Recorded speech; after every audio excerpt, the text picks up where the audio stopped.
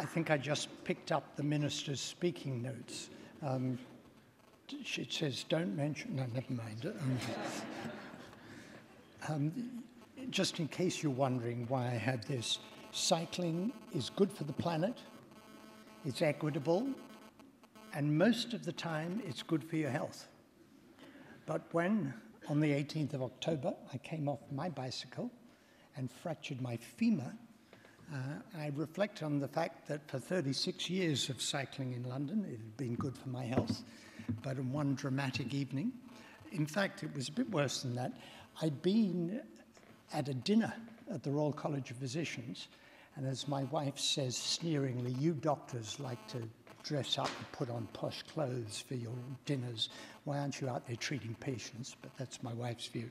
Anyway, I was cycling home after the dinner the Royal College of Physicians, wearing my dinner jacket. And there am I lying on the road in agony, and the ambulance driver takes one look at me and says, "He's had a few."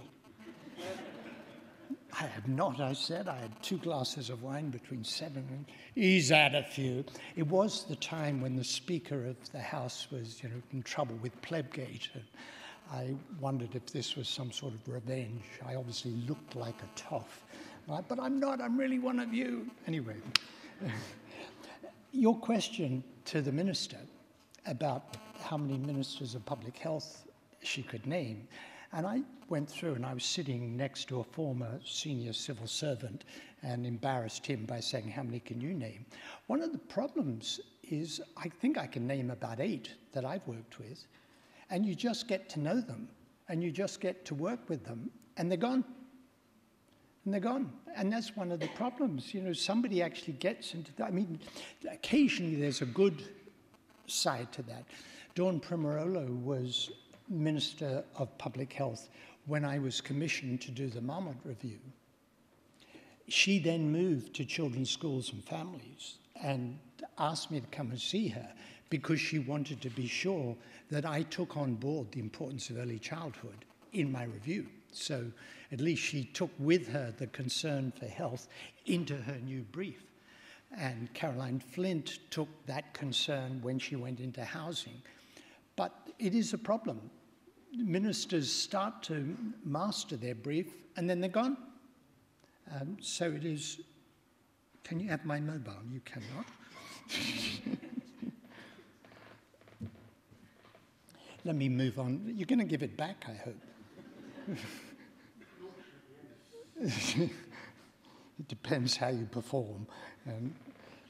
Let me move on to what I want to talk about, which is very much about the fact that the homeless are at the end of the spectrum.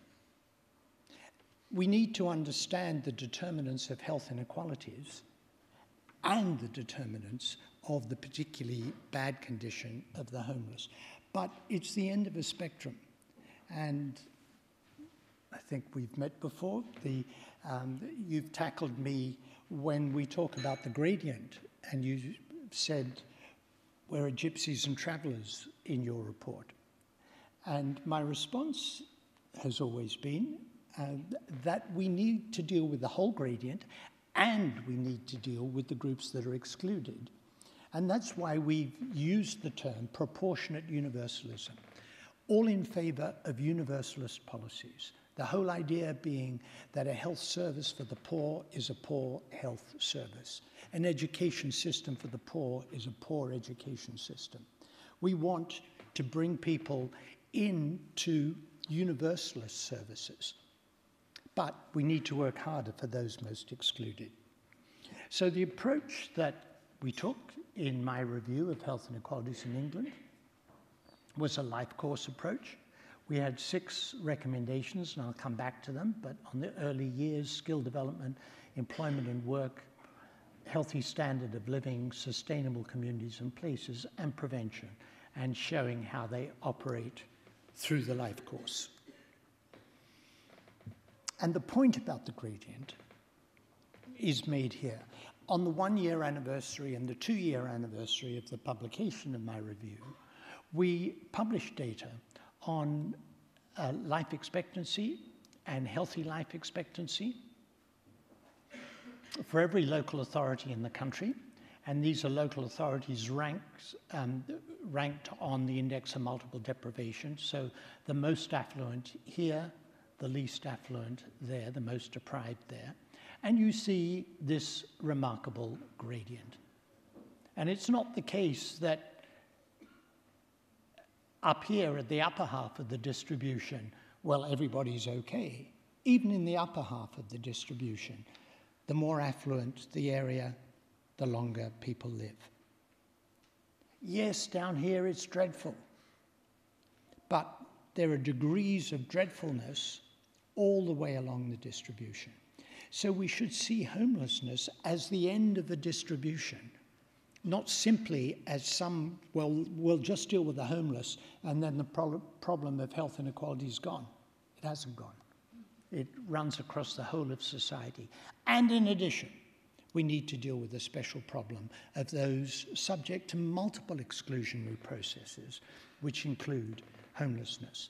That's male life expectancy. And the other thing to say is there's scatter around the line. Very important. Because a key driver of the social gradient in health is the level of deprivation, the amount of inequality in society. The fact that there's scatter around the line means for a given level of deprivation, some local areas are doing better than others.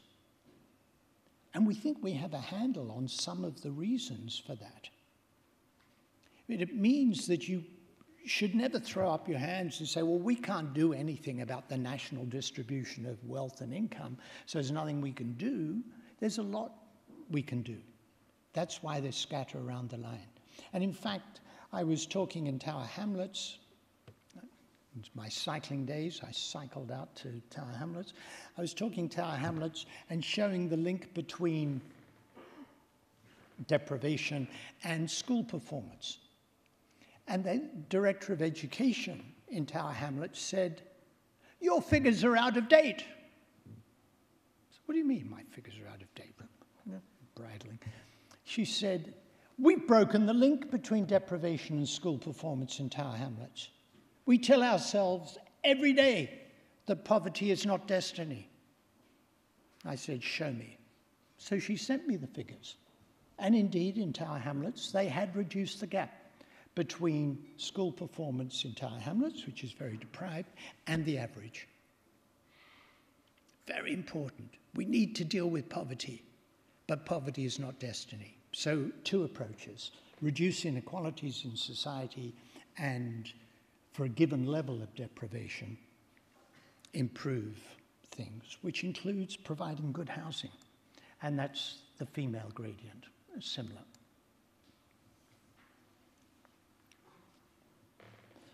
There are multiple exclusionary processes that lead to homelessness, and we need to deal with all of those. 51% of homeless organizations report working with more young people aged 16 to 24 since 2011. The problem is getting worse. Rough sleeping counts and estimates in London and the rest of England,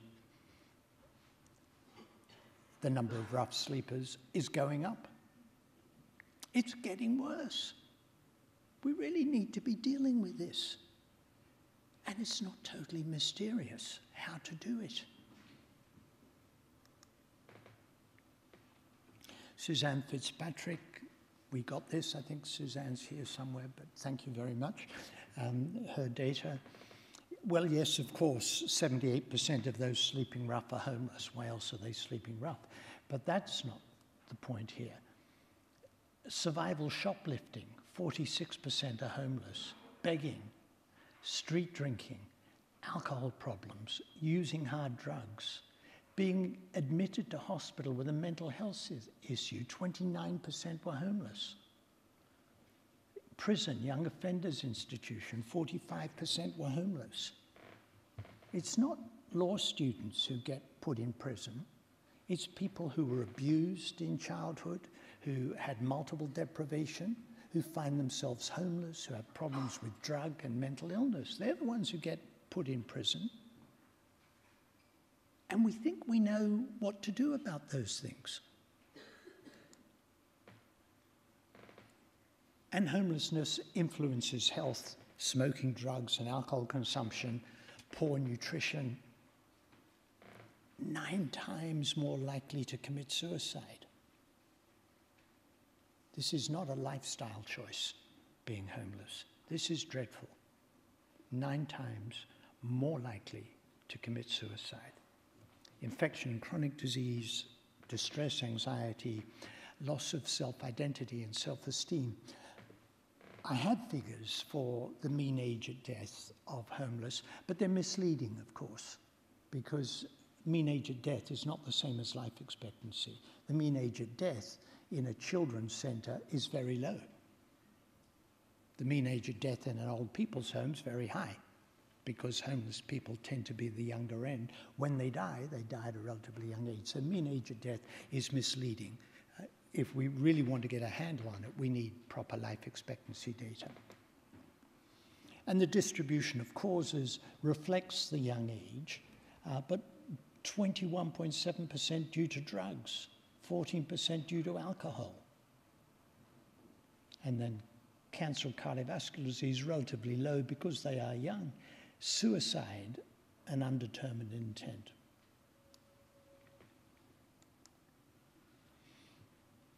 And from Andrew Hayward, thank you, Andrew. Looking at index of multiple deprivation, you see the social gradient and risk of asthma, and then the homeless goes up. So it's a gradient, but the homeless, as I said, are the extreme end of the gradient. Stroke, again, it's pretty much a gradient, and then increased for the homeless.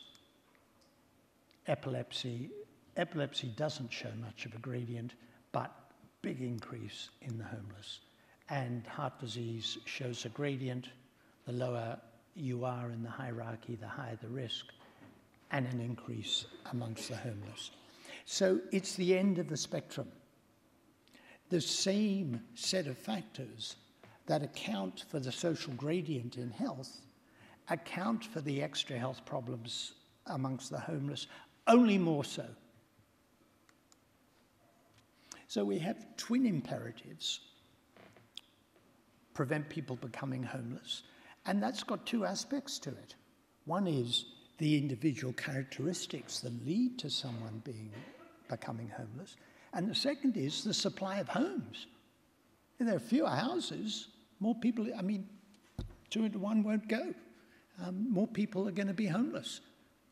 It's a bit like when we did a report on fuel poverty. There are 3 causes of fuel poverty: poverty, the price of fuel, and the quality of housing, insulation.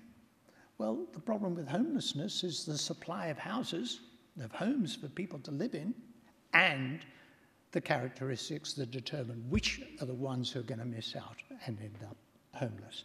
And then the other imperative is support for homeless people. So to make the point again, that the 6 domains in which we made recommendations do apply to homelessness. So the importance of the early years, experienced homelessness during child abuse, during childhood. I spent some time with a cop. This was not the one who found me drinking in my tuxedo off my bicycle. He was a wonderful man who had been, you probably know who he is, I've forgotten his name, who had been head of homicide investigation in Strathclyde, and then decided he saw the light. He changed his job description, wanted to become head of homicide prevention. He said, the best thing I as a policeman can do is recommend that there should be more health visitors. That's no ordinary cop. He thinks the best thing to do for homicide is to invest in health visitors for early childhood. And he told me a story of a young man who goes before a judge. He committed homicide, And this terrible story of child abuse and rotating partners that his mother had had, and shifting houses and dropping out of school and so on and so forth. And this was all laid before the judge, and the judge said, nothing unusual about that. Well, statistically, that may be true. Nothing unusual about that for somebody who comes before the judge. But it's a ghastly story that led to this young person getting into trouble. So the early years are vital. Education, employment.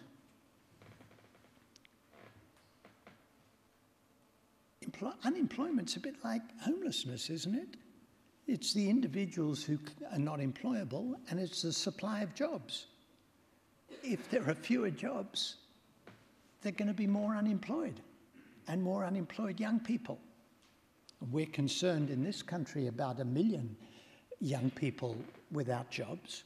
In Spain, 52% of 18 to 24-year-olds are at least not officially employed. I mean, there must be a big black market, an informal economy. But unemployment for young people is a public health emergency.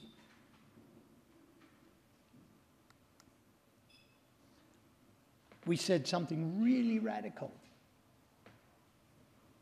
in my review. Everybody should have the minimum income necessary for a healthy life. What a radical idea. That in a rich country, everybody should have the minimum necessary for a healthy life. We have enough money sloshing about to do that. We just have to have the political will to make it happen.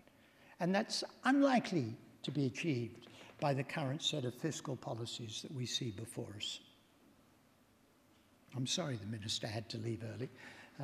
Story of my life, actually, the number of times I've shared a platform with a minister and I'm just ready to sock it to her and she's gone. You know. Community, isolation from families, friends and other support networks, and then, of course, ill health as a contributor to homelessness and as a consequence of homelessness. So how do people become homeless? Dispute with parents and step-parents, dispute with partners excluded from school, former prisoners, former army personnel, and a whole range of issues that lead to problems. When we interviewed civil servants from my Whitehall 2 study who lost their jobs, and these are civil servants who'd been in stable employment, who lost their jobs, and one of them saying, I felt I was only one step away from cardboard city. Somebody in a stable job, he loses his job and feels he's only one step away from cardboard city.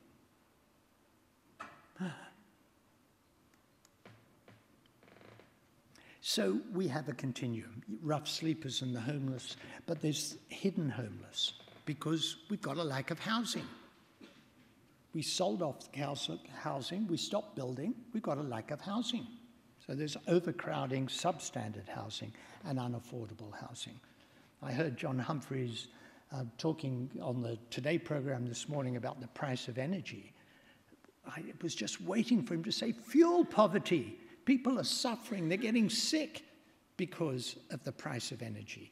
And that's part of our housing crisis. The changing context. The dark green here is neighborhoods that are unaffordable with housing benefit. So if you have housing benefit, you can't afford to live there. That's 2011, that's the projection to 2016. And you can see how the dark green is spreading. What about the people who are cleaning the offices here? What about the nursing assistants here? What about the people who are doing these vital jobs without which the whole thing grinds to a halt? But they can't afford to live there. They've got to live somewhere else. Is that really the way we want to run things? You're poor. We want you to work here to clean our offices, but we want you to live somewhere else. And then we wonder that people end up on the streets. And this recently published child poverty map, children in poverty, there we are. I explain to foreigners when I go that, you know, the Olympics with that lovely stadium and so on, you go from where I work at UCL out to the Olympics, and that's what you go through, these areas of dreadful poverty. And we took visitors to show them East London, to show them the Olympic site, but to show them East London and what really happens on the way out there. And the estimated distribution of population growth is going to be in the areas of poverty. And there's a big question of whether we're just going to create more areas of poverty, or are we actually going to improve things? Underlying everything that I've been doing here is bringing the best evidence to bear on what the likely health impacts are of policies across a whole range of areas. But there's something else.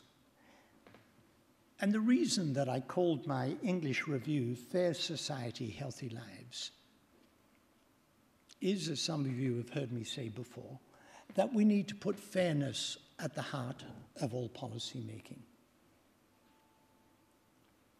I'm slightly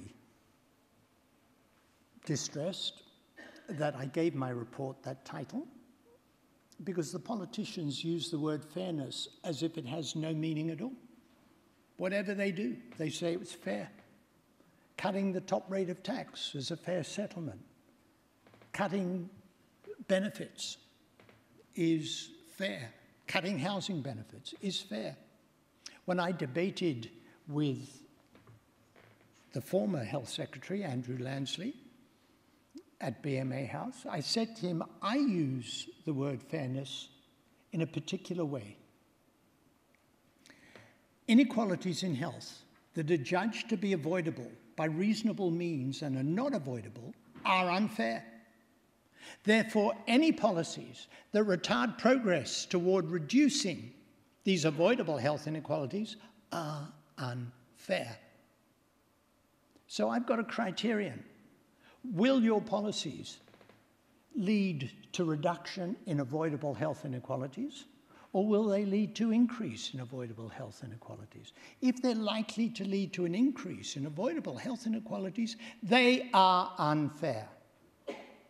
So let's put fairness at the heart of all policy making, and health will improve and health inequalities will diminish.